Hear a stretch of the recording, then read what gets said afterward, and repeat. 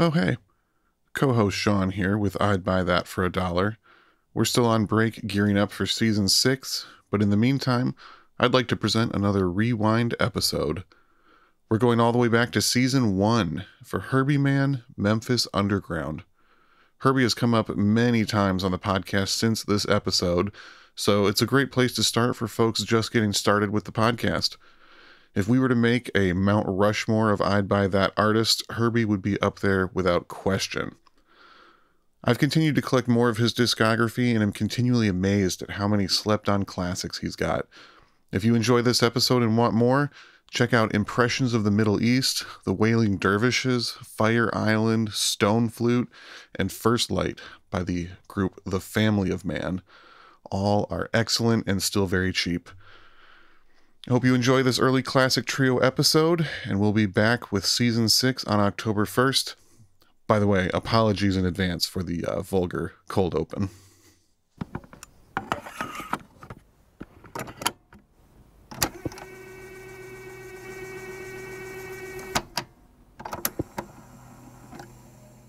Someone made an app that was designed to accurately measure dick size, and they called it the Chubby Checker. And Chubby Checker fucking sued them and won.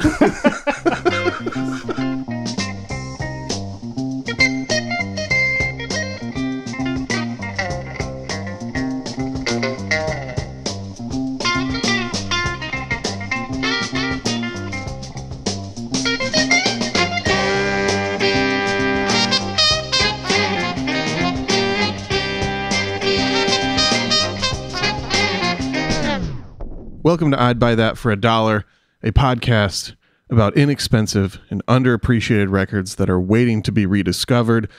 I am your number one host, Sean Hartman, joined by my regular number 2 and number 3 co-hosts, classically trained public fornicator, Jeremy Ruggles.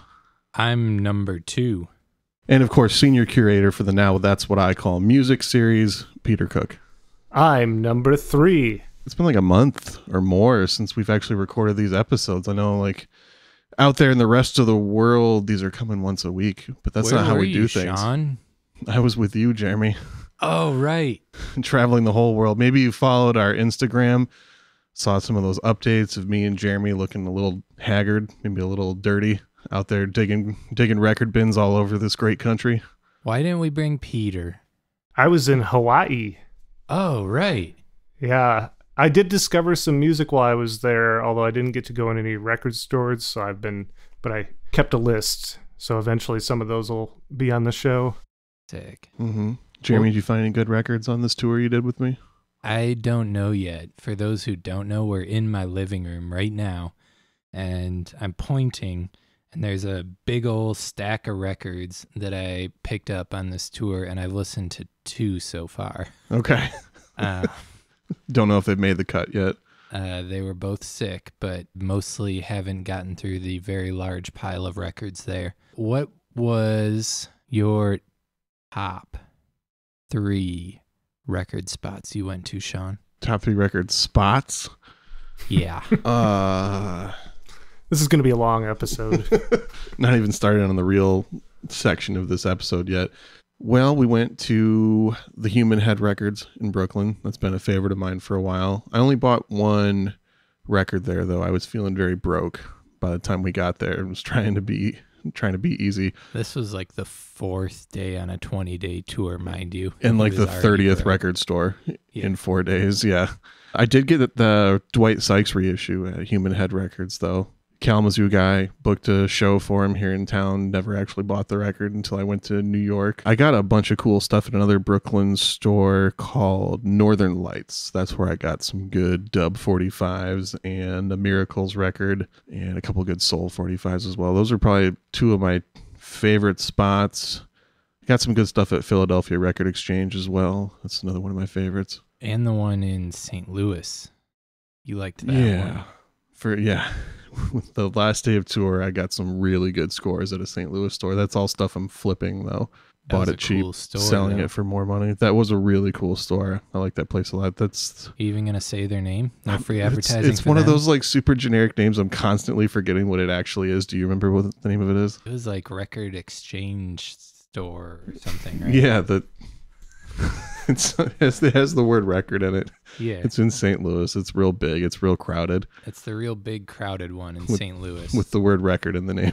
Record and maybe Exchange, maybe Expo. I was going to suggest Expo. It's like an EX in there somewhere. Yeah, the extravagant record in St. Louis. It might be Extravagant Records. We couldn't possibly look this up on the internet. It's better for us to conjecture what it might be. So what'd you bring today, Sean? We brought the... Oh my God, Peter just kicked the microphone stand. I cooked the microphone. Peter cooked the Really cooked this one up, Peter. Cook these stands, bro. I had to do it early so I wouldn't do it again. Yeah, have you opened all your drinks? Are we ready to actually do this podcast now? I am ready. Are you? No. Okay, that's all right. We could talk more about record stores. So I brought with me one of my favorite records to put on for people, just to kind of surprise them. It's got some real interesting left turns. Some people are familiar with the artist, but maybe don't know this section of his catalog that is more interesting than people would ever assume from a casual knowledge of this artist, which is Herbie Mann, Mr. Jazz Flute himself.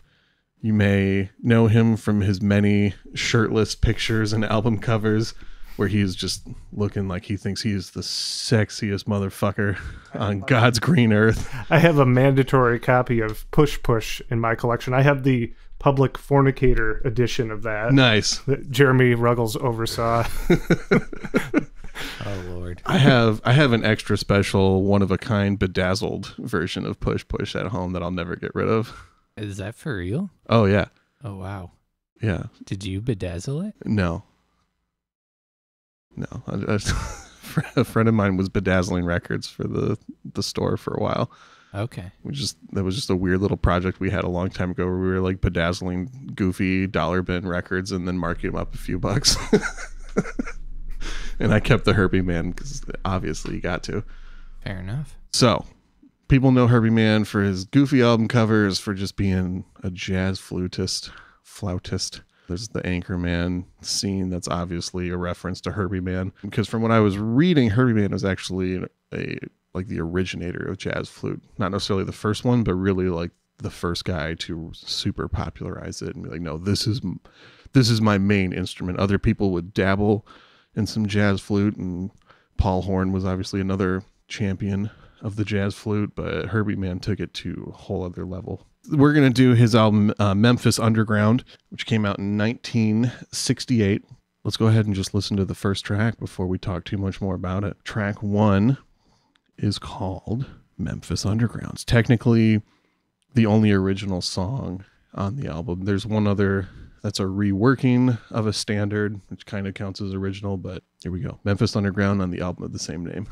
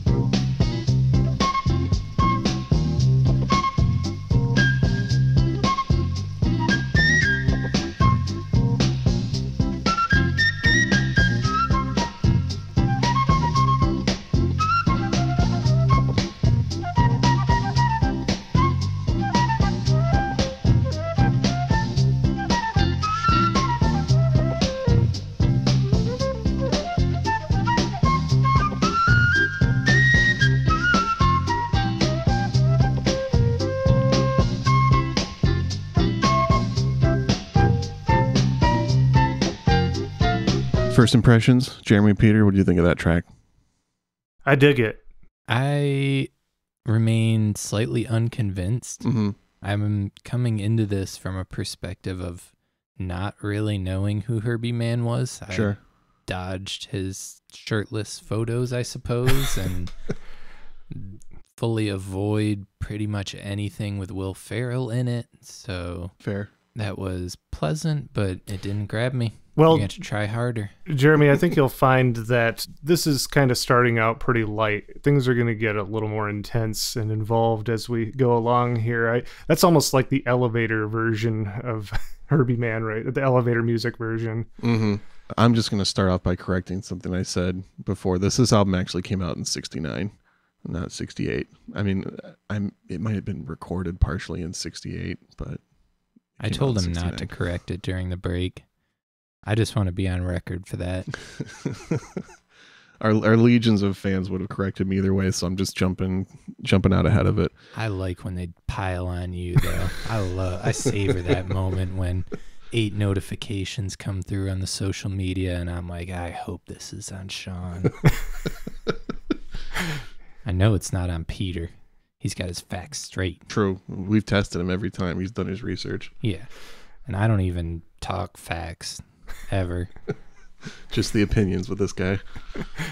It's just hallucinations. Just. What is this album? So who is this guy? You had mentioned during the break that you were kind of expecting more of a jazz sound, but it's got instead a more straightforward 4/4 kind of rock R&B type feel to it. Yeah, that's definitely one of the impressions that I had while listening to this in preview for the episode. Yeah. This is an intentional jazz fusion idea that Herbie Mann had. He wanted to bring some of like the hottest up and coming New York jazz guys, take them down to Memphis and pair them with some of the studio musicians that were cranking out these hot Southern soul albums of the time. So this is 1969. This is 2 years after Otis Redding passed away. Motown was already huge, but what's been happening for the last few years is Memphis in particular has been defining this alternate Southern soul sound that's a little more rootsy, a little more blues based, a little slower tempo. You got artists like Aretha Franklin that are getting huge, Sam and Dave, Otis Redding, like we said, Booker T and the MGs are becoming like the hottest house band in the world. And Herbie Mann wanted to see what he could do if he could kind of bring some more of that jazz influence into what was going on and just see what happens. Get that stack sound. Totally. So they went to a place called American Sound Studios in Memphis. He later did some stuff at Muscle Shoals. There's some Stax collaboration in his catalog, but this was American Sound Studios, which lasted for about 8 years in Memphis. And their house band was a group that had dubbed themselves the Memphis Boys. And I did a little bit of research on the house members that played with them. You got Bobby Emmons on organ, who was a former member of Bill Black's combo, which, Peter, you know a little bit about Bill Black's combo, Yeah, he right? was Elvis's bassist. Yep. And then went solo and did a lot of instrumental R&B tracks, plus a lot of studio work. Yeah, good stuff. Yeah, definitely. He was also a very frequent Willie Nelson collaborator later on. He's on like 6 or 7 Willie albums in a row and did a lot of road work with him as well later on. So he's on Team Memphis. Oh, definitely. Yeah, these are all the Memphis dudes. One of 3 guitar players on this record, Reggie Young, was also the house band guy. And he later on played on a super influential record called Honky Tonk Heroes, which I know, Peter, you're into that record. Jeremy, you hip to that album? No. Waylon Jennings, Honky Tonk Heroes. Yeah. Some have called it the greatest outlaw country record of all time. It is. It's worth picking up. Yeah. Pretty legendary. Classic. I'd buy that for $1 record. Unfortunately, no. Like it might have been at one time. Yeah, but now like a beat up reissue is still like $20 minimum. Oh Lord. Yeah, it's a tough one to track down. The house rhythm section, the drums and bass, you got Gene Chrisman on drums, who is notable for having played on over 120 hit songs during his career and hundreds of albums and singles aside from that. And then on bass, you got Mike Leach. Now, when I was listening to this album last week, kind of refreshing myself with it, there's a couple key players that I'll get to later that are the New York jazz guys that I was already familiar with, and that's why I picked up this record years ago in the first place. But I was noticing, on top of that, the drums and bass especially were just really good on this record. And some of the later tracks, they start locking in pretty hard on some grooves. I didn't recognize the names. I was like, I feel like I've got to know something these guys have been a part of. Looked it up. It's Aretha Franklin's rhythm section. Like, They're part of the Memphis Boys, did a lot of Memphis studio work, but also are on a bunch of Aretha records and were her road band. Of course, they're going to be just the tastiest rhythms. I don't think you can work for Aretha Franklin if you're not completely on top of your game as far as that funk rhythm goes. Yeah, she wasn't notoriously like a James Brown style dictator, was she? She just was able to get the best names because she was Aretha Franklin. From the little bit of like research and interviews I've seen with her, she seemed like she was very good at collaborating with her musicians and allowing them to have as much input as possible. Okay.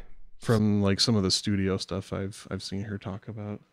Yeah, so she's proof that you don't have to drill and find your musicians to have like the hottest band in town. There's a lot of different ways to come about it.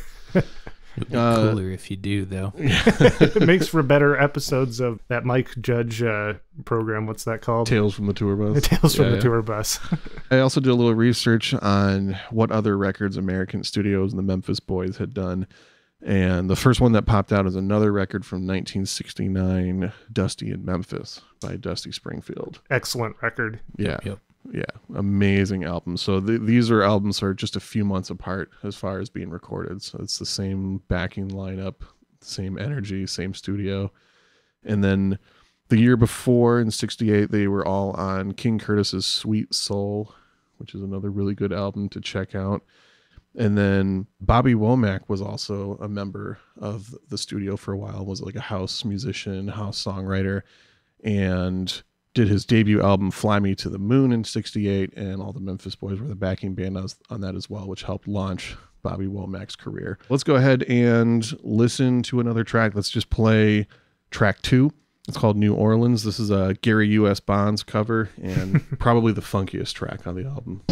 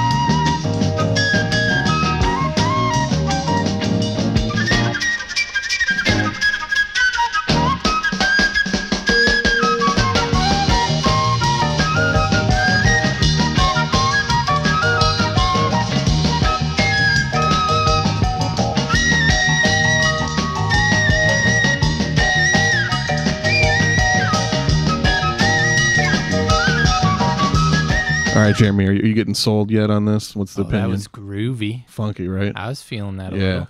Peter? I have a funny association when I hear flutes in this kind of context. One of the earliest examples I can remember is on The Chronic. At the end of side 1, there's Lil Ghetto Boy, which is based around a Donny Hathaway song. And there's an extended flute solo on it, which is incredible. It's also probably one of the tracks that's aged better on The Chronic. But that's, one of the first impressions I had of flute being used in kind of a more pop. That's a kind of a more soulful track, too. Mm-hmm. I don't know if you're familiar with that particular track. I mean, I've listened to The Chronic a fair amount, but I can't think of what that one in particular sounds like. Yeah. Yeah. Anyway. I'm not going to try to sing it. Yeah. Cool. I've hinted that there's some fairly famous New York jazz musicians on this record, so let's go ahead and talk about those boys. A lot of people don't realize that these guys were all in this band at the same time, because it's kind of incredible that all three of them were in the same boat. On guitar, you got Larry Coryell, who is one of like the absolute greatest fusion jazz guitarists of all time. He's done a million recordings. Dude just shreds so hard. He's guested on a lot of other people's records. He's done a bunch of really cool stuff as a band leader, and he was only about 2 years into his recording career on this. He started getting a few notable associations. He was kind of hot in the up-and-coming New York jazz scene, but was not an international superstar yet. And then next to him, you got the one and only Roy Ayers on Vibes, possibly the greatest jazz funk musician of all time, one of the most sampled artists in hip-hop history. And same thing. I mean, he started recording in 62. He had just dropped the album Stone Soul Picnic in 68. He'd had a few kind of notable things. His famous album Ubiquity didn't come out till the next year. So he was just right before he became one of the most in-demand, hottest musicians. And then the real sleeper on this album, motherfucking Sonny Chirac, is all over this record. Is he really? My vote for the greatest guitar player of all time, hands down. Very notable free jazz musician. A lot of people actually only know his work for doing the soundtrack to Space Ghost Coast to Coast. He's one of those guys you're not going to really know if you don't dig into free jazz guitar a bunch, but people that are into free jazz all kind of revere him as one of the greatest musicians ever. I don't know if I assume we're going to get to some of the tracks that he's more prominent on. Yeah. But there's some far out guitar sounds that feel perhaps ahead of their time. Totally. There was some kind of noisy element in rock happening, but not associated with Herbie Mann, I assume. Yeah, or really even a lot noisy. Of one of the other notable things with Sonny is he was experimenting with feedback solos before Hendrix was.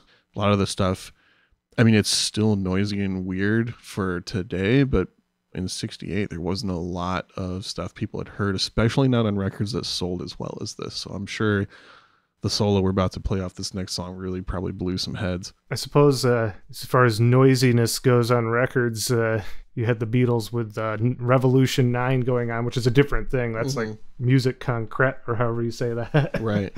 That's right around the same time as this. But yeah, I was listening to this today, and I listened to a lot of music that's kind of on this level, but I was driving to work and forgot what I was listening to, and then said, wait, this is a Herbie Mann album from like 1969. Yeah.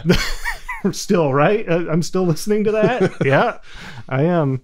I just love, so let's go ahead and stop talking about it and just play the track. So this is the longest track on the album, track 3, Hold On I'm Coming, Sam and Dave cover. Pretty much everybody gets a solo. Larry Coryell gets the first guitar solo. Roy Ayers gets a solo. Herbie Mann's on it. And then let's go ahead and skip towards the back half of the track where they let Sonny just totally open up.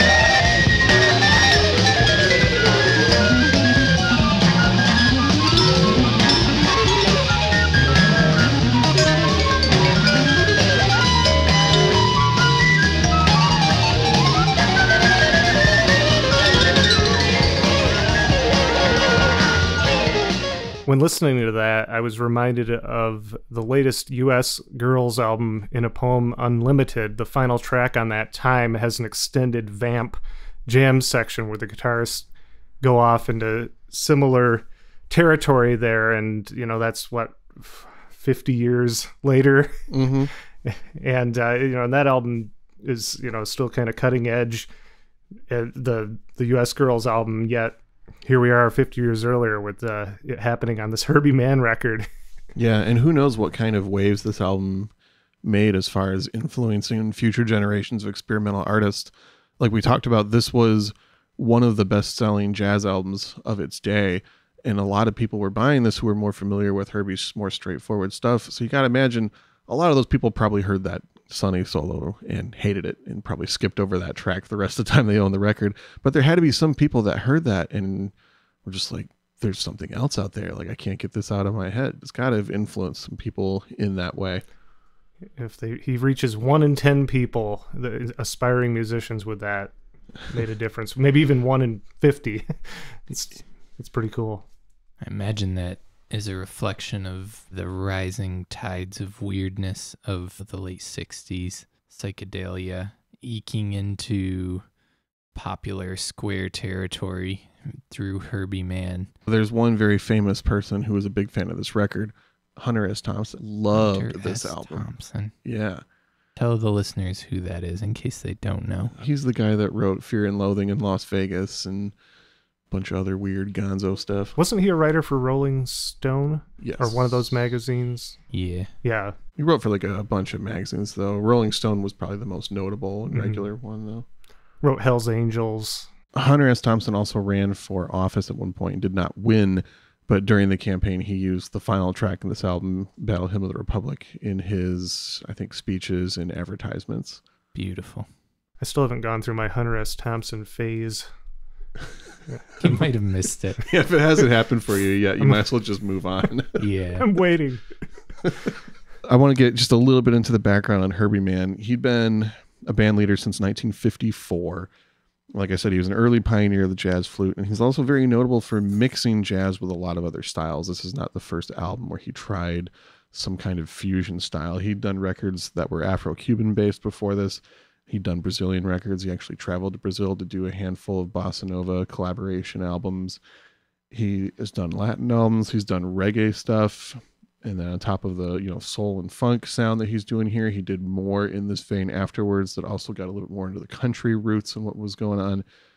Really interesting artist who's got 100+ albums that he's on, and most of them are really cheap. If you like this, there's a lot more that you can dig into, and there's really not a bad Herbie Mann record. They kind of go from good to great as far as I'm concerned. Despite what the covers may lead you to believe. I haven't actually seen the cover of this one yet, Sean. Is it as it's right there. Oh, there it is, right there. It is. It's a cool album cover, I I'm think. holding up the cover. Yeah. Would you like to describe this album cover to us, Peter? Well, it's a mostly black background with Herbie Mann's face.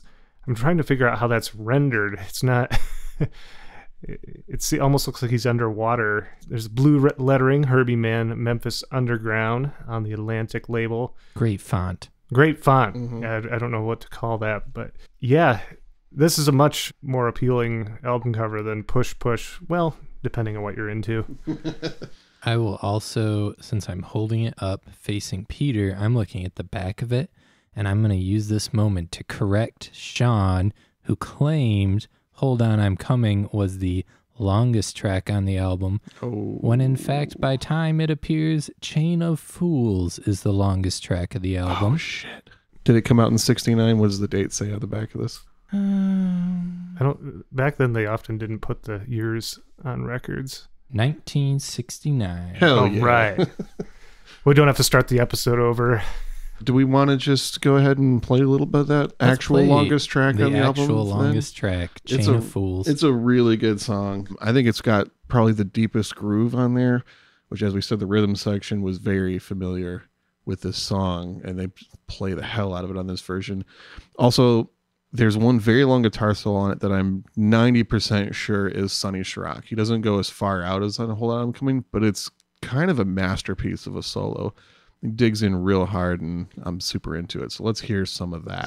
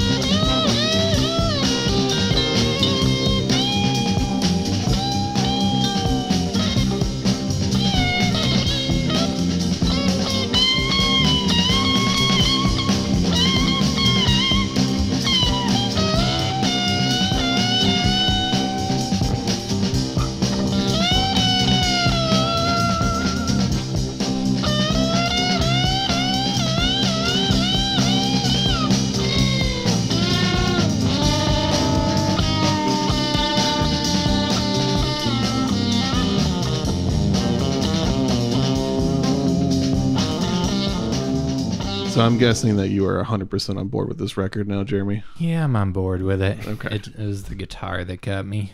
I have a bias against flutes, I'm not going to lie. That's fair. It's one of those instruments that I feel like, along with banjo, I hear people express phobia toward it often. I love banjo. Yeah. I don't know if I have an instrument that I hear and I cringe. I don't know that some people say that about the saxophone. Are you a big bagpipe fan? Well, I'm a huge Korn fan, so yes. Yeah. No. Yeah, maybe bagpipe. Well, did House of Pain use bagpipes? Maybe. I don't know. It seems like something that DJ Muggs would have done. He was all about those bizarre samples. Yeah, I don't know. I guess I don't seek out bagpipes, but Okay. they can be cool in the right context. All right. How about you, Sean? Do you have any Harpsichord. He doesn't like the harpsichord. The harpsichord is pretty cheesy most of the time. I love the Kinks, and they use that a lot. So Yeah, in the right context, it's totally fine. You need to take a Marxian view and consider it in the context of its surroundings and its time, Okay. Cool. Cool. I'll get right on that. Let's talk a little bit about more of the impact of this record and where it kind of sits in jazz history. This is a time period of jazz when most jazz artists were starting to experience some pretty heavy decline in their sales. The heyday of bop jazz was in the 50s. A lot of people still made it through the 60s really well, and you had the free jazz stuff starting to come around in the late 60s. But a lot of the old guard were just not making good records anymore, and the farther we went into the 70s, most of them really fell apart. Some of the only people that had good careers after that were the soul jazz crossover guys. And from what I understand, Herbie was making more money than just about anybody else in the jazz world through that time. And this record was key to that success. This was a huge hit for him. He just went back to the well on this. There's another record made shortly after called Memphis Two-Step. That's the same formula. The album Push Push is, again, a lot of the same elements in here. Plus, you got Dwayne Allman on guitar with him in that record. He's done more stuff with Roy Ayers before and after this as well. And the formula was just working for him. He was actually crossing over to the pop charts for a while and scoring hit singles alongside other 70s folk and pop artists of the day. his legacy in a lot of ways has actually been tainted from that success. People think of him as a joke in the jazz world. He was the pop star who was making cheesy music that didn't matter because he was making money. And I really dislike that mentality of music. I think you can make money and have good art at the same time. And I think this record is proof of that. Having no concept of this Herbie Mann you speak of, I feel like I still don't understand who he is from a personality perspective. Mm-hmm. Can you enlighten me a little further there? Because if he was like a pop star, I assume he sought that out perhaps, or leaned into it when it was happening for him. The only thing I get from Herbie Mann is that he was very sensual. Definitely. That's the impression I get. He's definitely got some sensual vibes going on. I feel like I can't fully answer that question. I haven't really watched any interviews with Herbie or even a lot of live footage, so I don't have a good feel for what kind of a person he was. All I know is the music that he made and the album covers and some of the promo shots that are in wide circulation. And you get that sensual vibe. You get that vibe that he knew he was making money and he knew why he was making money, and he just rolled with that vibe as much as possible.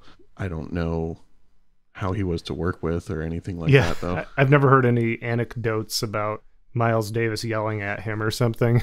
No. The one thing to his credit I will say is he definitely could have told Sonny to re-record that song with a different solo. And not only did he not do that, but he put that song on the album. This is a already very successful guy who had no reason to take chances like that with his career, but he allowed it to happen. And then also in this same year, he produced Sonny Chiroc's first solo record, Black Woman, which is a highly experimental record. Herbie helped pay for it, and Sonny basically funded the recording of that with the money he was making from being Herbie's band. And Sonny was on like 5 other records with Herbie Mann. So I think it speaks a lot to his credit as being kind of a visionary and also willing to take a lot of chances and try some experimental stuff and somehow still make it work financially. I think there's an untold story of the personal life of Herbie Mann lingering out there. Maybe another Herbie Mann record down the line. Oh, definitely. We have to bring to the table to get the full backstory. I'd say so. One other thing is he started his own record label the following year in 1970 called Embryo Records. They were kind of short-lived. There's about 15 albums that came out. He self-released Push Push on there, a couple of other of his records, some stuff for some of his sidemen. But he also, again, did some very experimental stuff. He did a record for Tonto's Expanding Headband. Oh, wow. Yeah, Peter, you want to tell us about that group a little bit? Yeah, that's a band that, what is what's their record called that came out on that label? The album's called Zero Time from 1971. Okay, yeah, Zero Time. I can't even remember what's on that, but yeah, that's a pretty out there band. I can't say a whole lot about them. They were like early synthesizer pioneers, like very experimental, synth heavy, kind of Tangerine Dream vibes going on. So we're getting right towards the end of this. I just had some final thoughts and also a list of recommended albums if you're into this. I found a quote from a reviewer named George Kanzier from 2004 reviewing Herbie's last record right before Herbie passed away. And he was kind of reflecting on Herbie's career and cultural impact. And I thought this quote was really interesting. He said, Mann's career, in both its questing nature and embrace of various music styles, parallels that of Miles Davis. Mann championed Brazilian music even before Stan Getz.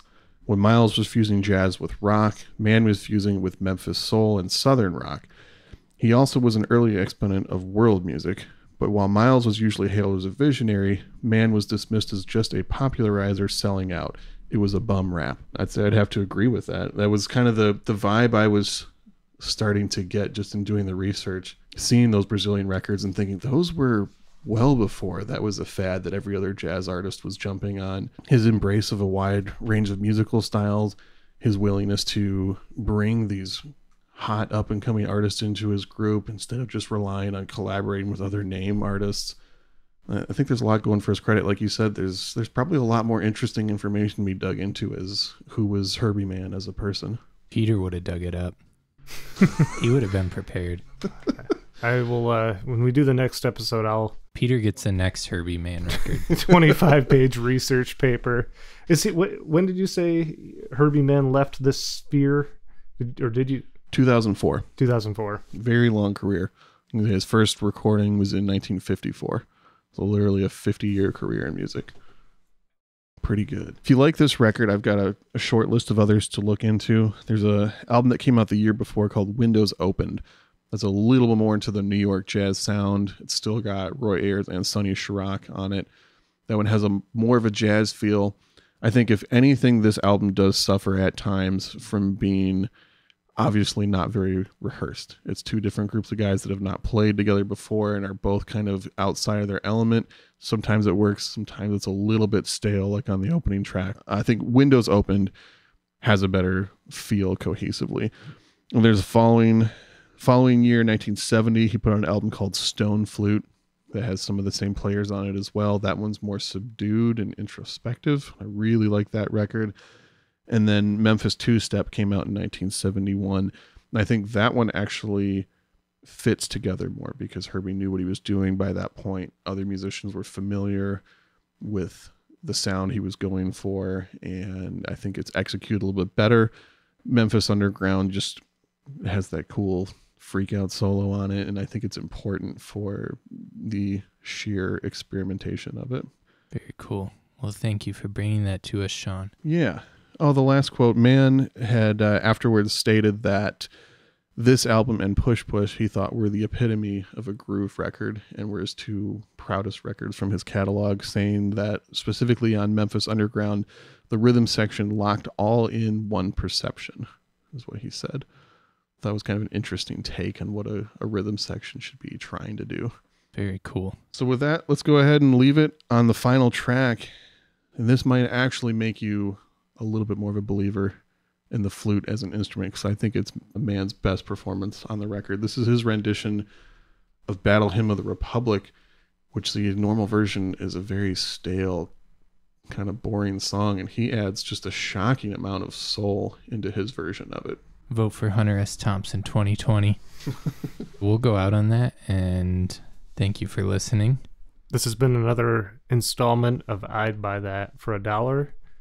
I'm Peter Cook. My name is Jeremy Ruggles. And I'm Sean Hartman.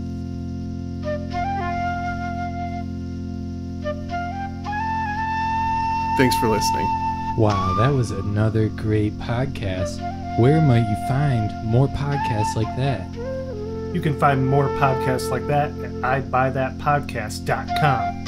Specifically this podcast, not podcasts like it, like just other episodes of this podcast. It's called just this one Yeah. that we're doing, just different episodes. There are different episodes. Each episode's a different record. They're all good. The series is called I'd Buy That for $1. And you can find us on Instagram and Facebook at It's I'd Buy That Podcast after the slash on Instagram or Facebook or Patreon if you're really into that. You want to donate some money to us. If you would like to email us, you can email us at I'dBuyThatPodcast@gmail.com and let us know what we're doing right, what we're doing wrong, and what records you'd like to hear us talk about. please like, subscribe, share, tell your friends, give us money.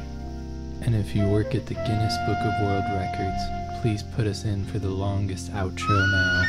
Thank you.